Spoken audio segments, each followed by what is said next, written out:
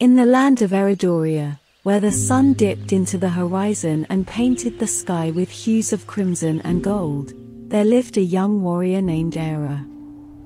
She was known throughout the kingdom for her unwavering courage and her skill with a sword. Her father, the blacksmith, had taught her everything he knew about combat and weaponry. One day, as Eira was on her way back from a hunting trip, she stumbled upon a mysterious artifact hidden deep within a cave. It was a sword unlike any other, with intricate engravings that seemed to shimmer and glow in the fading light. As soon as she grasped the hilt, she felt a surge of power coursing through her veins. As Eira made her way back to her village, news reached her that a horde of dragons had been terrorizing the countryside, burning villages and crops, and slaying anyone who dared stand in their way. Without hesitation, Eira set out to confront the dragons, armed with her newfound sword and a fierce determination.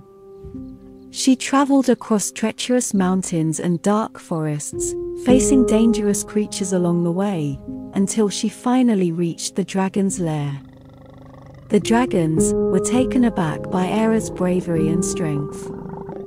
They had never encountered a human capable of standing against them, let alone one wielding a sword imbued with their own magic. Eira fought valiantly, slicing through the dragon's ranks with grace and precision. But despite her best efforts, she found herself vastly outnumbered. Just when all seemed lost, a group of warriors arrived at the scene, answering Eira's call for aid. Together, they battled the dragons in a fierce and epic battle, with Eira leading the charge. Swords clashed, spells flew, and scales crackled as the two sides fought for dominance.